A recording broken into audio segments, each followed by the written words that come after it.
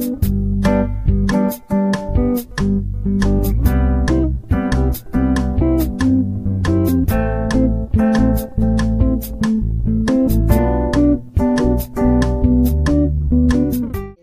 1 to the digit in the rounding place if the digit to its right is 5 or greater than 5.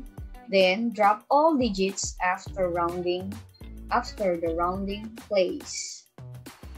And if the digit to the right is 4 or less than 4, retain the number to be rounded, then drop all digits after the rounding place. So para malinaw yan, i-apply natin. Pero we still need to review the place value of decimal numbers. Baka kasi nalilimutan na. Now, let's have an example of a decimal number.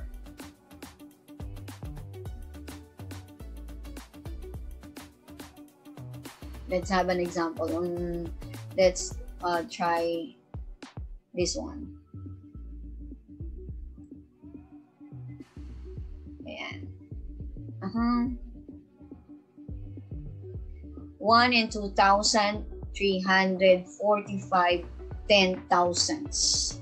So, pag isinulat natin yan is 1 and 2,000, 2,000, ayan, nasulat nyo, 2,300,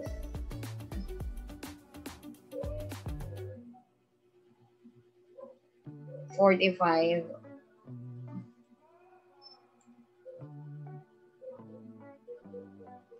10,000s.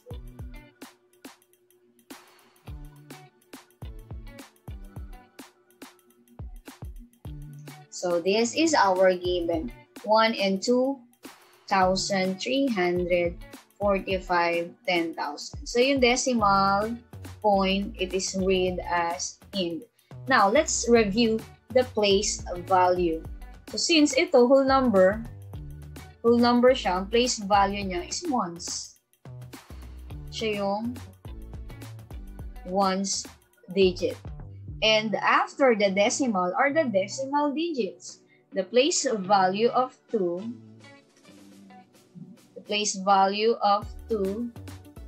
is tenths.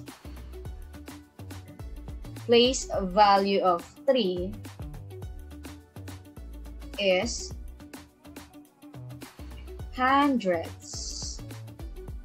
Ang pangit ng sulat ni ma'am. And the place value of 4 is thousands.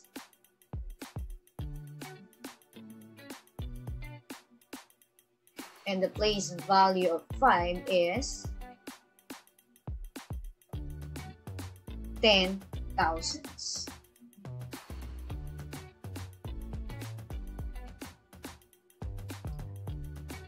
Again, now let's review the place value of decimal number. So this is the decimal point. After the decimal point are the decimal numbers.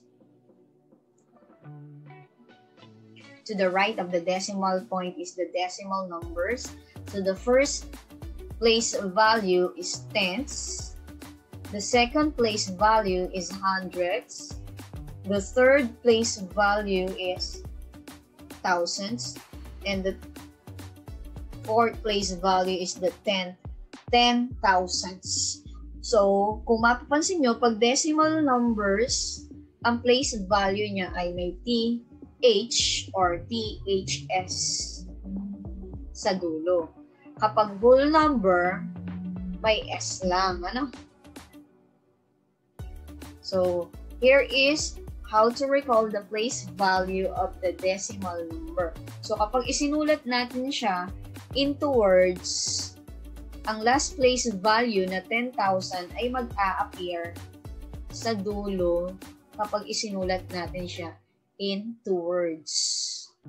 So, inilalagay yung last place value ng decimal sa dulo kapag isinusulat natin siya in words when writing it in words. Now, So that is for the place value of decimal. Kasi dapat alam nyo to, kapag magra-round, there are directions that we need to follow what digit to be rounded. Alright? What should be rounded? Nakalagay sa direction. So kung hindi nyo alam yung place value ng mga decimal numbers, hindi nyo siya maira-round ng tama. Now, let's go to the next slide. Let's practice rounding to the nearest tens. So we have here the given. The given is 7,268 10,000s. So kapag yung decimal numbers ay 4-digit, that is 10,000s. Again, this is 7,268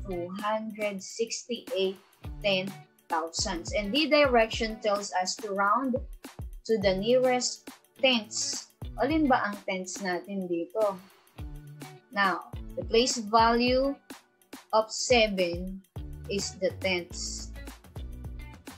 So, ibig sabihin, dito natin siya ira-round.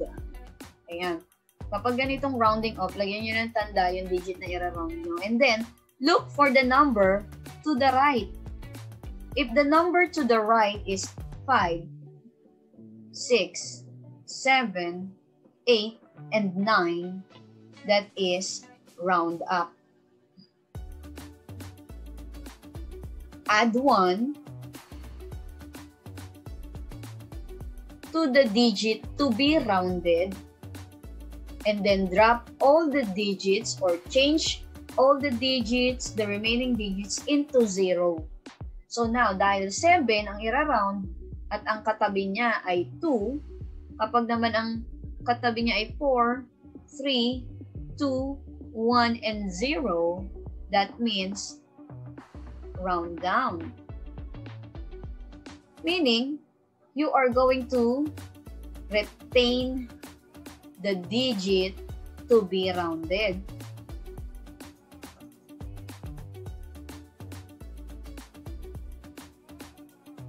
Ayan. Dahil 2 ang katabi ni 7, 2 is the number to the right of 7, that means it is round down. Retain the digit. Alin ba yung i-retain? Yung 7. So, kopyahin natin to. This will become 0. Kopyahin yung 0. And then, dahil round down, 7 pa rin siya. Still 7. And then, you are going to drop all the digits. 2, 6, 8 will become 0, 0, 0. Or pwede mo na siyang alisin. Pwede na siyang maging 0.7 or this is what we call 7 tenths. 7 tenths na siya. Ulitin natin, he. Since 2 is the number to the right of 7, sabi dito kapag 4, 3, 2, 1, and 0, it is round down. Retain the digit to be rounded. Ang ira-round ay 7, ang katabi ay 2, so i-retain. Hindi mo babaguhin. At lahat ng digit na nasa likod ng 7 ay magiging 0 o pwede mo na alisin. Therefore, the answer is 7 tenths. Now, let's go to the next page. Next example. Round to the nearest tenths also. Now, the given here is 4 and we have the given 4 and 3,268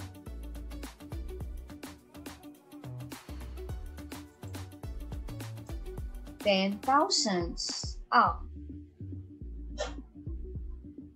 68 10,000s. So, i-change ko siya into word para ma-recall nyo rin. Now, we have 4 and 3,268 10,000. Round to the nearest tenths. So, syempre, ang tenths, that is the first digit after the decimal number, and that is 3. And now, look for the number to the right of 3. Alin ang nasa right ng 3? That is 2. So, again, ang basis natin, kapag 5, 6, 7, 8, 9 ang katabi, that is round up. And kapag ang katabi ay 4, 3, 2, 1, 0, that is round down. So, 3 ang ira-round, ang katabi niya ay 2. So, this is round down. Now, kokopyahin mo muna yung mga digit, which is 4, and yung decimal, 3, ang katabi 2, round down, hindi mababago si 3. And all the remaining digits will become 0, 0, 0. That is 2, 6, 8. Or, we have 4 and 3 tenths. That is 4 and 3 tenths. So now that is the answer for this example. Now, let's have the second example, the third example. Round to the nearest tenths again. So here, which is our tenths here, the tenths here is 0. So we have 1 and 268 10,000s here. Now, 0 ang ira-round, ang katabi pa rin ay 2. Is it round up or round down? It is round down. Now, let's copy the first digit, which is 1. The decimal is, we have here the decimal. Then, round down, hindi mababago si 0. Ang mababago ay si 2, 6, 8, magiging 0, 0, 0, or 1. Pwede mo nang alisin to. Huwag mo na isasama si decimal kasi full number na siya. And now, let's have the next example.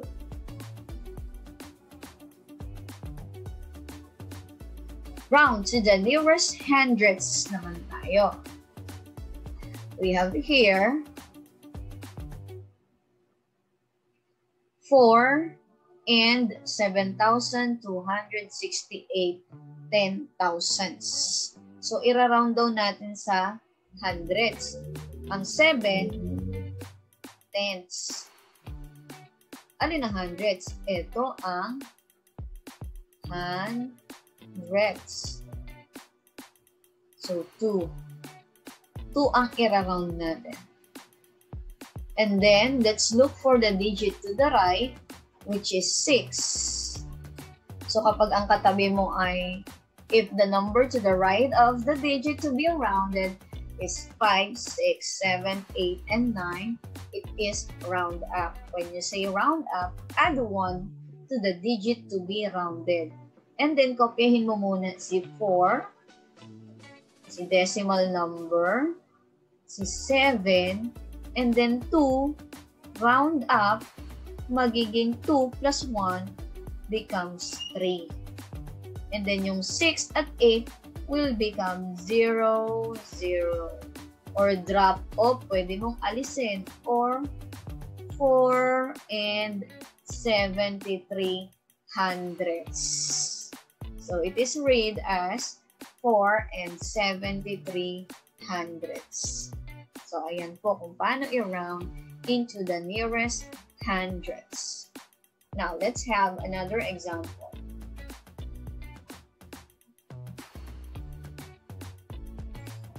Round to the nearest hundreds again. We have 5 and 1,248. We have 5 and 1,248. Now, round to the nearest hundreds. 2 is our hundreds. Ito yung ira-round mo, 2. Ang katabi niya ay 4. The number to the right is 4. So, it is round down. So, kopyahin muna natin itong mga to. We have 5 point or decimal point 1. Dahil round down, hindi mababago si 2. Si 4 at 8 will become 0, 0. Or 5 and 12 hundredths. So that is the answer. 5 and 12 hundredths. Now, let's have another example. Round to the nearest thousands. We have 5 and 3,448 ten thousandths. Ang ira-round, so we have here 5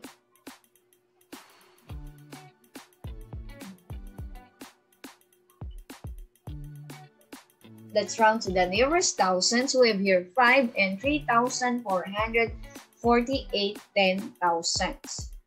So here, hanapin natin yung thousands place of value.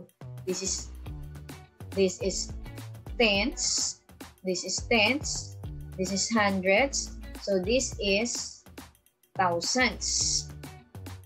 So kopyahin mo na muna tong 5.34. Ito ang ira-round natin. Ang katabi niya is 8. So kapag 8 yung katabi, it is round up. So magiging 4 plus 1 will become 5 at ang 8 will become 0. Or, drop the 0, we have 5 and 345 thousandths. Now, let's have the next example. The next example is 5 and 3,441 ten thousandths. Round to the nearest thousands pa rin. So, ito ang ira-round mo, 4. And the number to the right is 1. So, kapag 1, it should be round down. Hindi mo babaguhin yung digit na ira-round. So, kopyahin natin si 5.34. Ito ay round down, hindi mababago. 1 will become 0. Or drop the 0, we have 5 and 344 thousandths. So that is the answer.